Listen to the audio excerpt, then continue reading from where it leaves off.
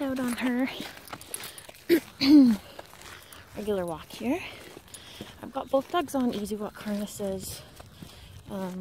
Her leash walking is way better than his. He's quite pulley on leash, but she's obviously just had more practice.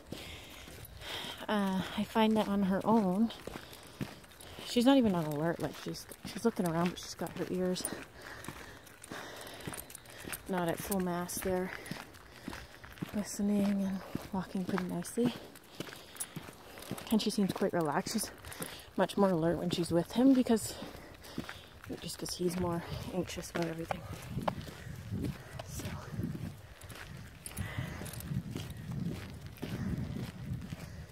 when we come up to the end of the street here, there's usually dogs behind the fence.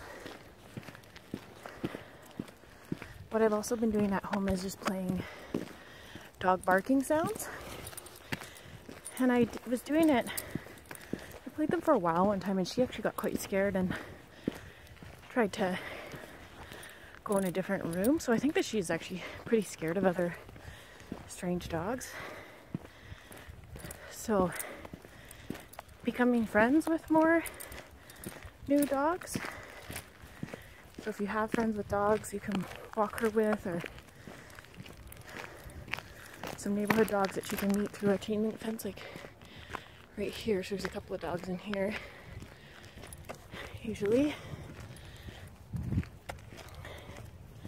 and if they're relatively friendly, then a lot of the time you can just go up and shouldn't have to sniff them right away, but you can just go and kind of sniff them from a distance, and you just stand around until they both relax.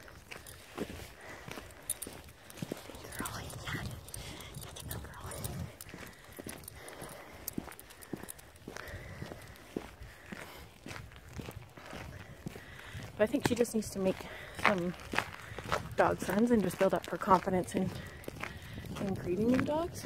Because I found her just quite fearful.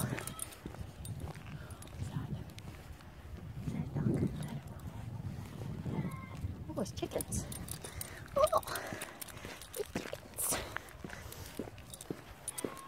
Oh, someone's got a backyard.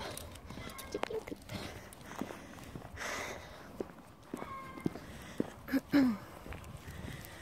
And that's definitely where your reactivity is coming from, is that she's a bit scared, so she puts on a big guard dog front and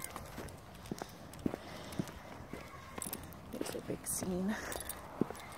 Oh, none of our neighborhood dogs are out today. Get some barking going. We'll do another video. Let me see one.